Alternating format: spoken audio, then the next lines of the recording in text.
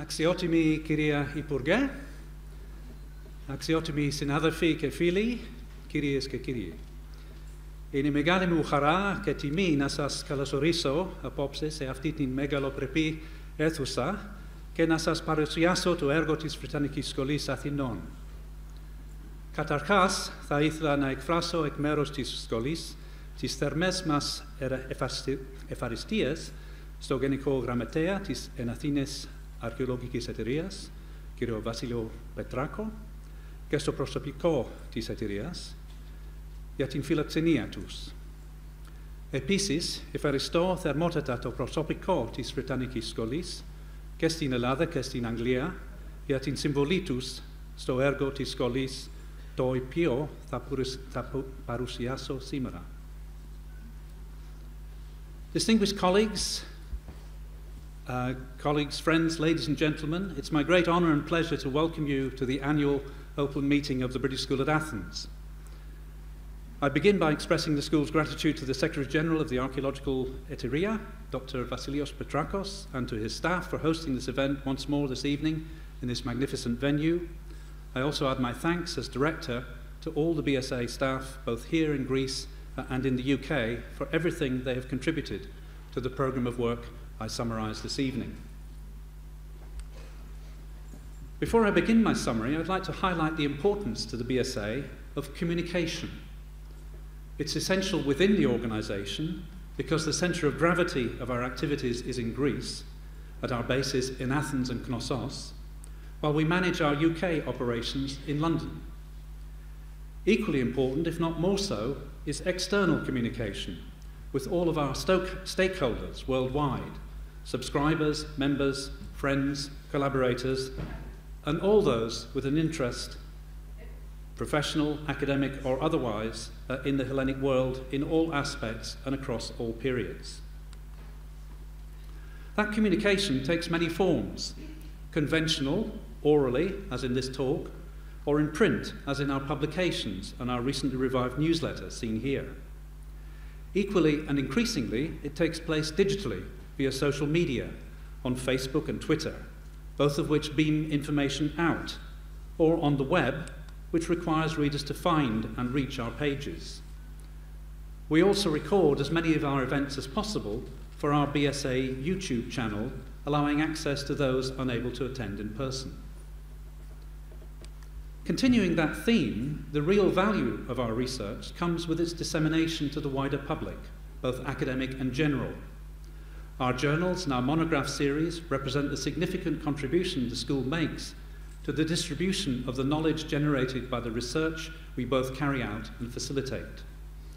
In addition to new issues of the annual of the BSA and the archaeological reports and ongoing updates to Archaeology in Greece online in collaboration with the French School at Athens, a further volume, Ellenomania, just appeared in our monograph series, British School at Athens, Modern Greek and Byzantine Studies. It joins Kritomania, published last year. It is through enhanced communication that we are currently seeking to raise our profile in order to continue to enlarge our support base and to give us the opportunity to grow our already extensive activities. An example of a recent generous act of support is the anonymous donation which allowed us last summer to refurbish the exterior of the Upper House, a landmark building designed and built in 1886 by Francis Penrose, the first director of the BSA. It is now used, as many of you in this room will know, for most of our lectures, workshops and seminars, and also houses our artist studio. Legacy buildings like this one bring character to our Athens base, but their upkeep can be a challenge, and we are most grateful for the generous help received. Unfortunately, I can only present a selection of our work in 2017 this evening. This included events in the school and elsewhere on a range of topics, from conferences in September on the work and life of the late Cypriot author and artist Niki Marangou, a workshop in memory of Professor Christopher Mee, a former assistant director of the BSA, who sadly died in 2014, as well as the annual Michael Freda Memorial Lecture in Ancient Philosophy, delivered by Tony Long of the University of California at Berkeley. Further workshops and lectures in collaboration with many institutions, including the Universities of Athens and Thessaloniki, Pandion University, the Academy of Athens, the National Hellenic Research Foundation, the Archaeological Society of Athens, the Athens School of Fine Arts, the National Archaeological and Thessaloniki Museums, the Benaki Museum, the Museum of Cycladic Art, including the annual lecture jointly sponsored by the BSA with the Institute of Classical Studies in London and the National Hellenic Research Foundation, and delivered by Professor Angie Hobbs, and also an event held in Thessaloniki to launch our recently published volume, Archaeology Behind the Battle Lines. And finally, a workshop in association with the Benaki Museum exhibition, Charmed Lives in Greece, about Gika, Craxton and Lee Fermer, which will open again at the British Museum on the 7th of March. Our activities span many times, places and disciplines: history, ancient, medieval and modern, art history, literature, philosophy, the fine arts and anthropology. Our A.G. Livendis postdoctoral fellow, Dr. Irini Avramopoulou, continued her anthropological research into forced migration, and I'm very pleased to announce was recently appointed to a lectureship at Pandion University, which she will take up later this year after completing her fellowship. In 2017, she was joined by an academic lawyer from University College London, Dr. Ralph Wild, who spent 3 months at the BSA as our visiting fellow. Ralph investigates the forced migration crisis from the point of view of international law, using Greece as one case study within a 5-year European Council-funded grant project, Human Rights Beyond Borders. Our 2017 Arts Bursary holder was Annabel Dover. Among her many activities, she engaged with the BSA's research theme, Building the Archive, by documenting not only the artifacts displayed in our small museum collection, but also the accidental artifacts left behind by those who catalogued the collection, such as an airmail envelope with notes. For some of these, she created her own watercolour paints using plant-based pigments from the BSA garden and mica ground from a stone she had found here in Athens.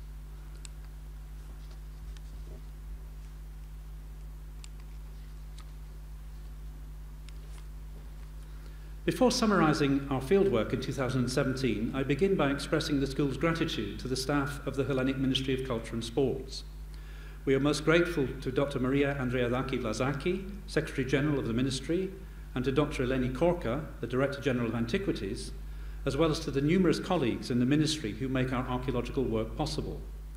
In particular, we thank those in charge of the regions in which our major fieldwork took place: Dr. Dimitris Athanasoulis of the Effort of Antiquities of the Cyclades, Dr. Alexandra Charami of the Effort of Antiquities of Boeotia, Dr. Stella Chrysoulaki, the Effort of Antiquities of Western Attica, Piraeus and the Islands, Dr. Paraskevi Kalamara, Effort of Antiquities of Evia, Mr. Ioannis Kanonidis, Effort of Antiquities of Chalkidiki and Mount Athos, Dr. Efthymia Karantsali, Effort of Antiquities of Theotis and Evrytania, Drs. Konstantinas Kissas and Panayota Kasimi of the Effort of Antiquities of Corinthia, Mrs. Evangelia Pandu, Effort of Antiquities of Laconia, Dr. Alkistis Papadimitriou, Effort of Antiquities of the Argolid, Mrs. Christa Sofianou, Effort of Antiquities of Lasithi, and Dr. Vasiliki Sithiakaki, Effort of Antiquities of Iraklio. I begin our survey in Crete with our Knossos Research Centre. Here, Kostis Christakis, our Knossos curator, has in his first 18 months transformed the facilities through a programme of repair and refurbishment of the taverna and its gardens, assisted by Zacharias Pekinakis. Our curation project to document digitally the extensive collections in the Stratigraphical Museum also continues with two new personnel, shown here on the right, Danae Langa and Eleni Makriyorgu. Kostis has also raised the BSA's profile positively in the Iraklian region by initiating the Knossos Research Centre Summer Lecture Series. Dr. Maria Vlazaki inaugurated the series, speaking on the recently excavated ritual sacrifice in the Lake Minoan 3B Centre of Kydonia, modern Hania, and the second lecture on settlement patterns in Crete in the 7th and 9th centuries AD was given by Dr. Vassos Sithiakaki and archaeologist Maria Marie. Kostis also organised an event of music, poetry and drama dedicated to Nikos Kazantzakis' connections with Knossos, in collaboration with the Knossos Cultural Association.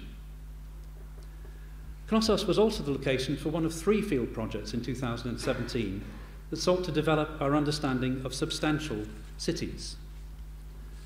Our team completed a third season of geophysics there with the overall goal of providing a spatial framework into which excavated material from Roman Knossos can be situated.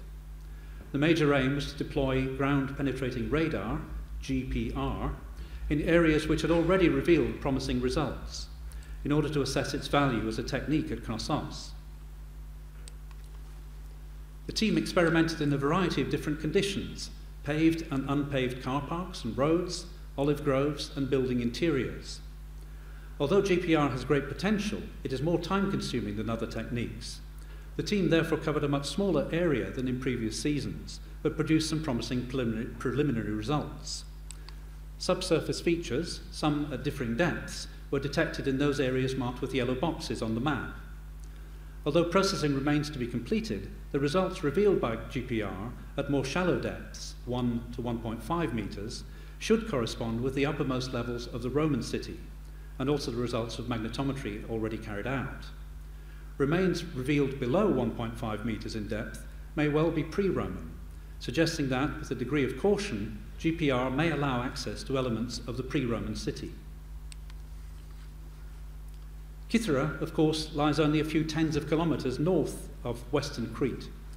Here, the Kythera Island project, which I'll now refer to as KIP, co-directed by Cyprian Broodbank and Vangelio Kyriadzi, conducted diachronic intensive field survey over a 100 square kilometre area of the central southern part of the island from 1998 to 2001.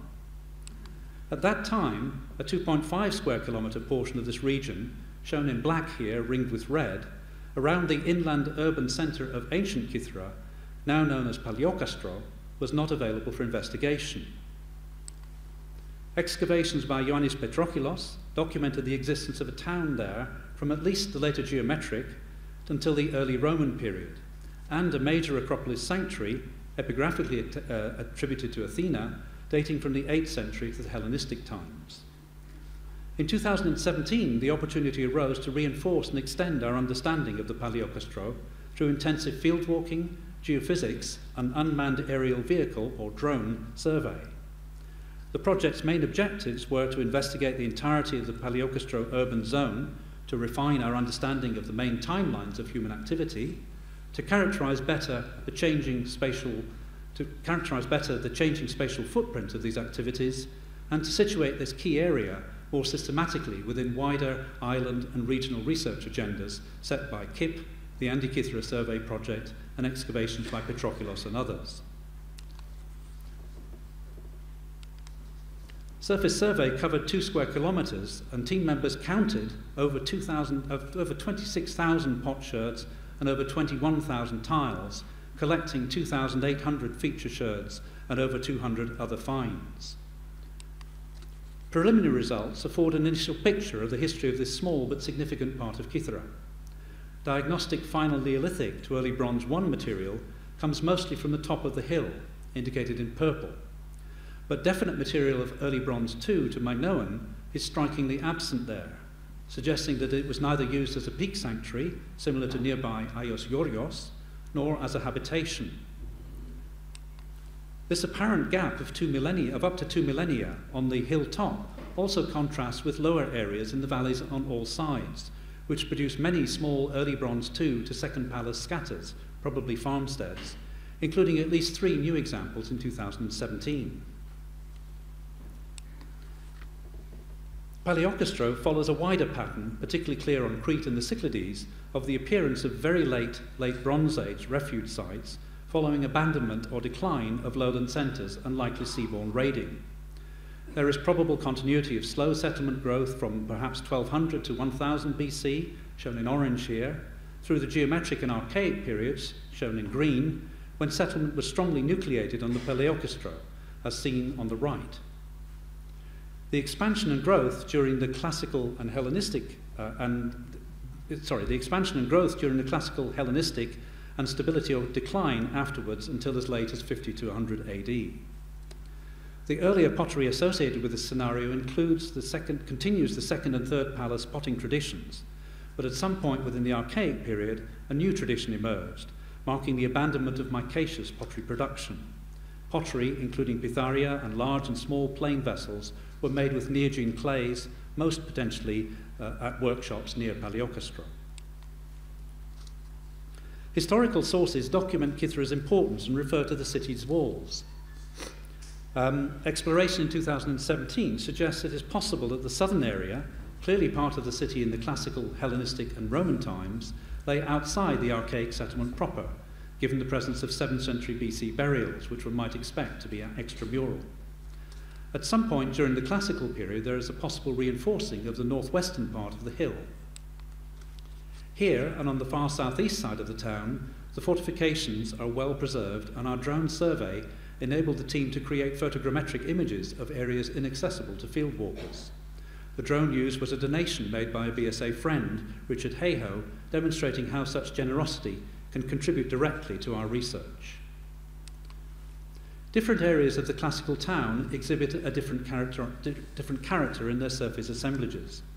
The main changes are the increased evidence for investment in higher status buildings on the lower southern slopes of the hill, indicated by the red box in the bottom left here, evidenced by finds of Rosso Antico, Parian marble, pebble mosaic floors, and fineware pottery, mostly of Hellenistic to early Roman date, as well as very reduced evidence for settlement on the top ridge running southeast from the Athena temple on the Acropolis. Geophysical data already confirm and develop previous suggestions by Petrokoulos, Tsaravopoulos, and others of an area of large public buildings very close to the surface on the southern side of the hill. Gradiometer survey in Area 4 detected the lines of a substantial rectangular building or enclosure, at least 30 by 15 metres. On another large terrace, Area 6, a series of clear positive linear anomalies of substantial thickness was detected that seemed to represent robbed out wall footings. Wider comparative opportunities will emerge as the Paleokastro evidence is refined and juxtaposed both with previous KIP data and the results of the Antikythera survey. Already different patterns are emerging, and the Paleokastro survey project offers an exciting, unusually detailed perspective on the Greek city. It can now also participate in an informative, wider regional dialogue. Moving to the opposite end of the Aegean, 2017 saw the fourth season of our collaborative project at the site of Olynthos, whose aim is to recover a uniquely detailed picture of Greek households as social and economic units within their broader neighbourhood, urban and regional settings. On the North Hill, the team continued to investigate House B96, working towards its complete excavation by the end of the 2018 season, and to explore settlement organisation and the distribution of activities across the hill. Continued excavation of House B96 showed that its poorly preserved southeastern corner had two occupation phases, the later consisting of a cobbled floor surface close to the eastern boundary wall with a pebble and gravel floor or subfloor matrix. Beneath lay a destruction deposit characterised by tiles lying flat. The central section of the pastas and its boundary with the courtyard were revealed, including two cut stone bases on which wooden columns or posts probably rested to support the roof. One of these may have been incorporated into a north-south wall which appears to have divided the pastas.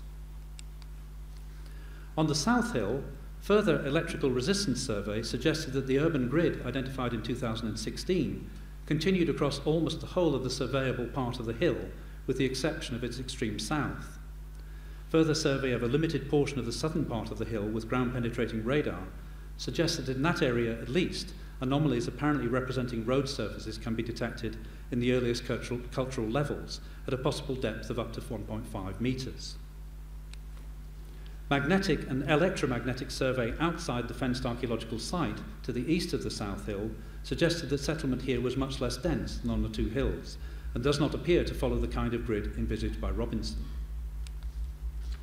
3 new 4x4 trenches on the South Hill began to reveal the level of preservation and some of the techniques used for the construction of roads and buildings in this district. The excellent state of preservation of some of the material belonging to the final phase of occupation is attested by a rich destruction horizon overlying a cobbled street where many artifacts had fallen, perhaps due to the collapse of an upper story or of a timber structure built against the facade of the neighbouring buildings, whose traces were located in the form of a series of 4 post holes.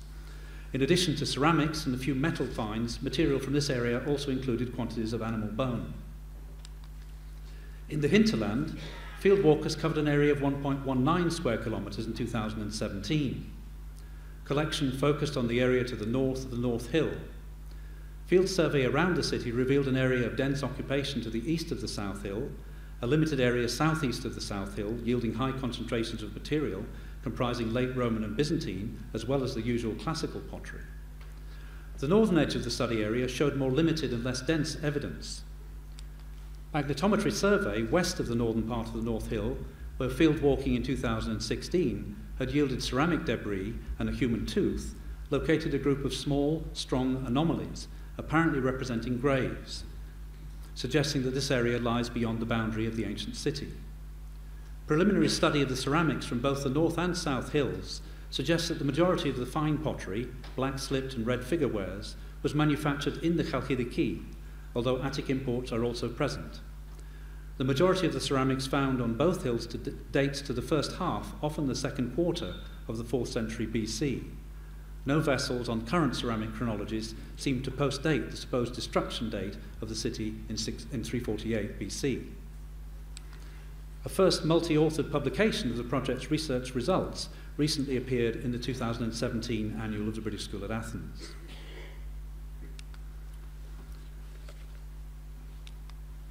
We now move both further south in space to Thessaly and further back in time to the Middle Neolithic and at the site of Kutrulu Magula. This image shows a series of interactive sculptures produced in 2017 by Jaju Ma, an artist with the Rhode Island School of Art and Design, inspired by Kutrulu Magula's figurines, a prominent component of the finds there.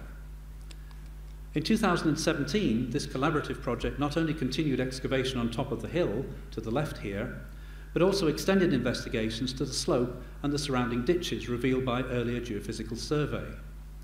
Trench C15 on the eastern slope revealed rich and extensive activity, including complete ceramic vessels, quite rare on the site, a concentration of quernstones, and a possible hearth.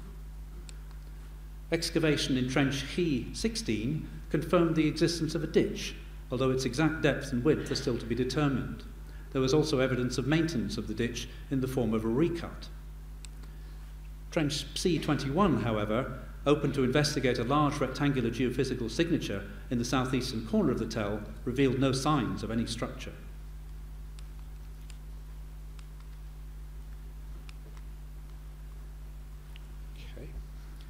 In 2017, the BSA returned to Boeotia, an area in which we had worked early in the 20th century at Ritsona and Aliartos, and in the late 1970s and 80s with the Cambridge, Bradford, Boeotia Archaeological and Geographical Expedition, or CABBAGE, for much shorter.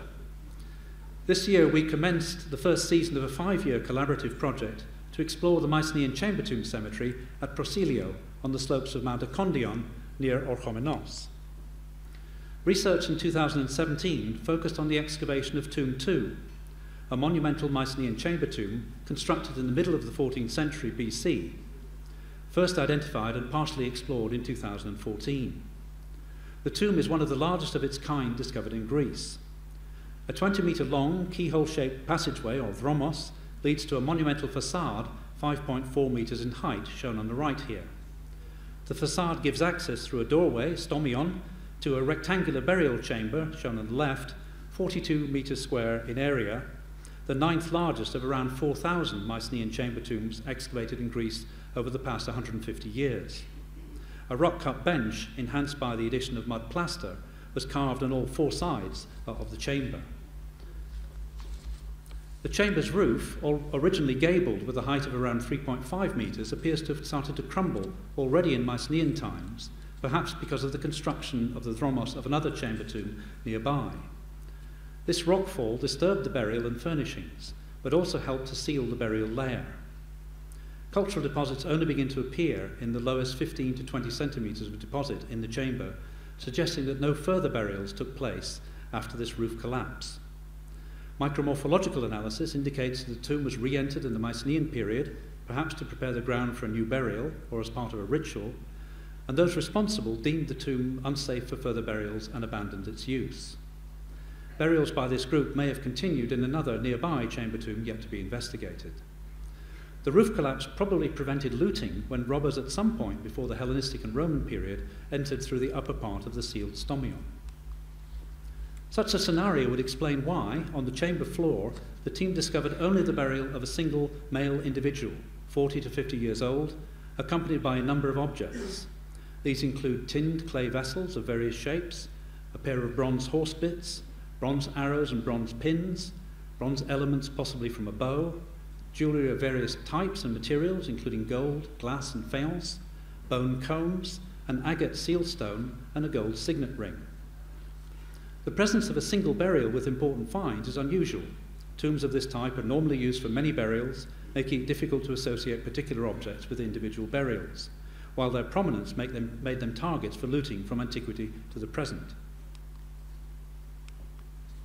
Tomb 2 is probably associated with ancient Orchomenos, marked on the far right with the red arrow, which is 3.5 kilometres distant, and which of course supervised and controlled the partial drainage of the Lake Copais in the 14th and 13th centuries BC.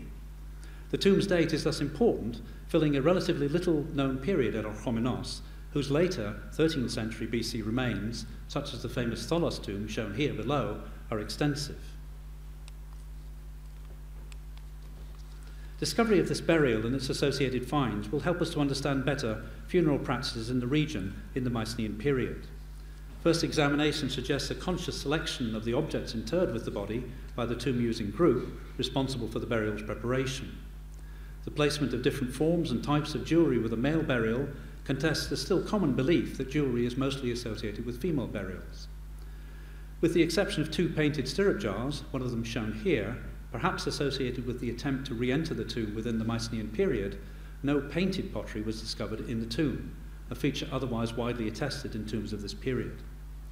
The high-resolution data collected in 2017 will help us further clarify the position of Orchomenos in the region and start anew the debate concerning the role of death and the rituals associated with it in Mycenaean life during the palatial period.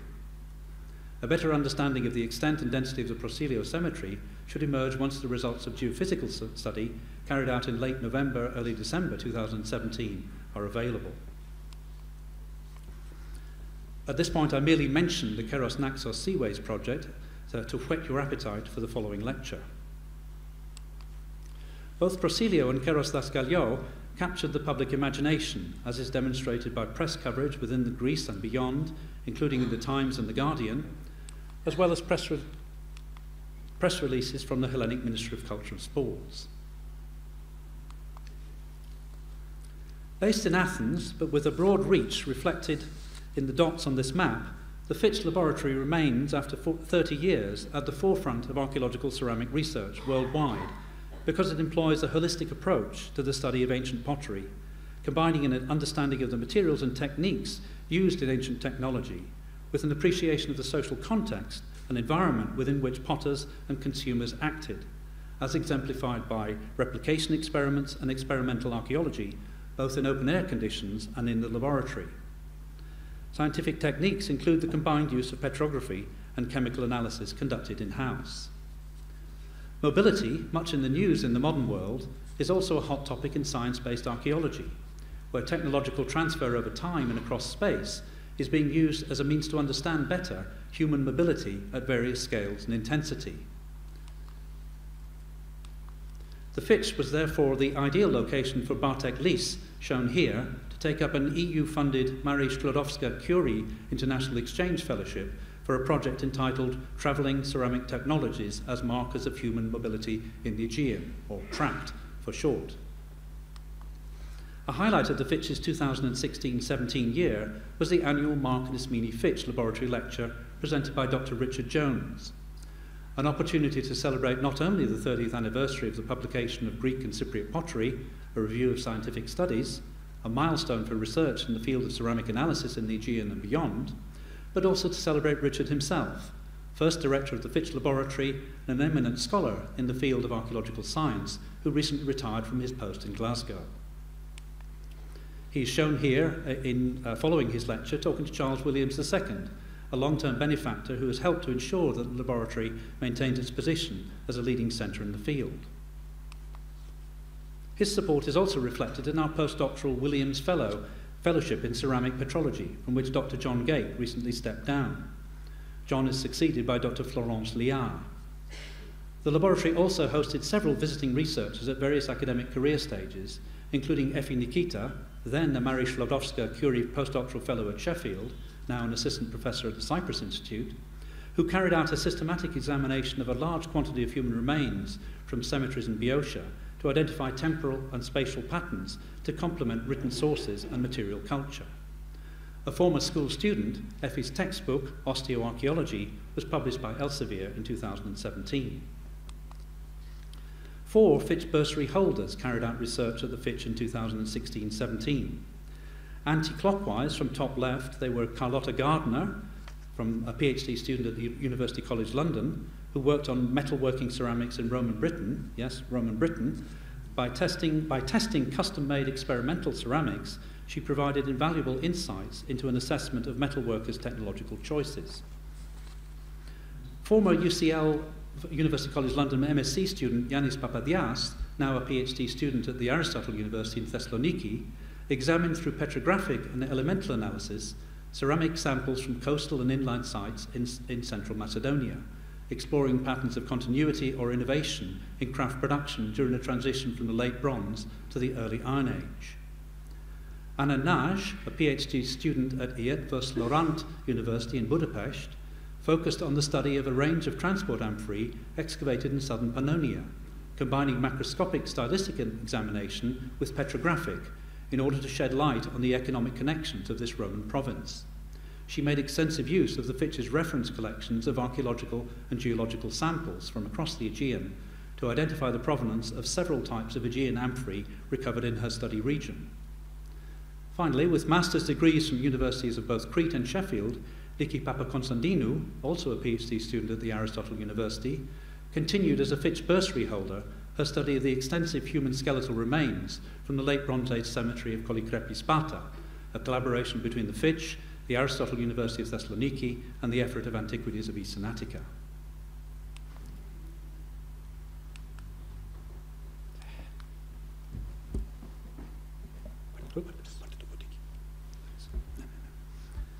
Last but not least, a number of undergraduate and master's students received hands-on training. Last but not least, a number of undergraduate and master's students received hands-on training at the laboratory every year, assisting at various stages of research. In the context of our continuing collaboration with the Department of History and Archaeology at the Aristotle University under the Atlas scheme, Konstantinos Arkadinos last year provided invaluable help to human osteology projects for over 2 months. I close with a brief mention of those we quaintly refer to in the BSA as students, that is, holders of our research awards. Dr. Matthew Skuse, formerly of Exeter, now at the University of Edinburgh, spent a second year as Macmillan Rodewald student seeking to situate Egyptian and Egyptianizing objects, primarily from BSA excavations at Perachora, within their local context of deposition and within the social and political history of the early Iron Age and Archaic period, in order to understand better their significance in the Greek world. Rebecca van Hove spent 6 months as from King's College London, spent 6 months as Richard Bradford McConnell student, completing a doctorate which concentrated on the notion of religious authority and examined how Attic orators assign it to different genres of evidence, including not only divine signs such as oracles and dreams, but also oaths, the quotation of poetry, the concept of the laws, and the figure of the lawgiver. She shared that award with Lucy Lawrence of Sheffield, who used a newly developed method for dental microwear analysis to investigate what sheep and goats were fed and what the economic and social implications of these feeding techniques are, comparing archaeologically observed tooth abrasion to that on modern sheep and goat teeth with known and controlled diet. At the beginning of this talk, I mentioned communication. We like to think that the BSA has a broad reach, but I was surprised, flattered and amused, in roughly equal measure, to receive in the post towards the end of last summer my Lego classicist's alter ego, produced by the son of someone in Australia with whom I'd been in correspondence. Flattering though it is, to me at least, the main point this demonstrates is about the networks of interest in and affection for organisations like the BSA. It therefore makes a small contribution to our goal of raising the BSA's visibility as we strive to meet the BSA's statutory object to promote the study of Greece in all its aspects, in all periods, including modern times. And with that, I conclude this year's report on the work of the British School at Athens. Thank you. If I stop.